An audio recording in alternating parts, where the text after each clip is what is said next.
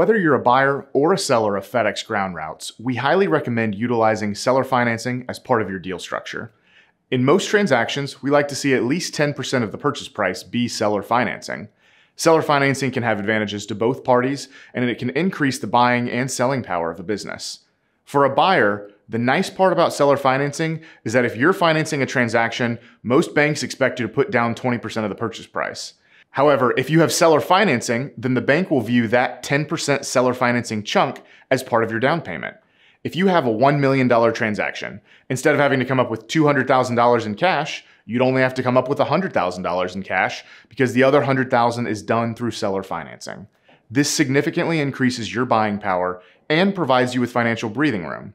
As a new contractor, you're going to be growing a lot. Putting every last nickel into the purchase of a business is not a smart financial strategy.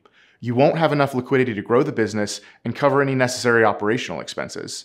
Using seller financing will allow you to maintain extra capital to invest into the business as you grow. For a current contractor interested in selling their business, seller financing can also be a very positive opportunity. Offering seller financing increases the buyer pool of investors that can purchase your business. Since seller financing reduces the amount of cash a buyer needs, it can also allow you to negotiate a higher overall price for your business at no additional cash injection from the buyer. Another benefit comes on the tax side of things.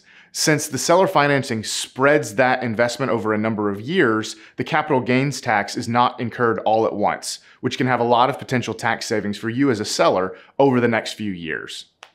It's important that you structure your seller financing properly, requiring a personal guarantee from the buyer. You will also be subordinated to a bank, which means the bank, if there is one, is first in line to be compensated if the buyer defaults. However, seller financing offers financial upside to both buyers and sellers, and it allows both parties to feel like they have a vested interest in the success of the business.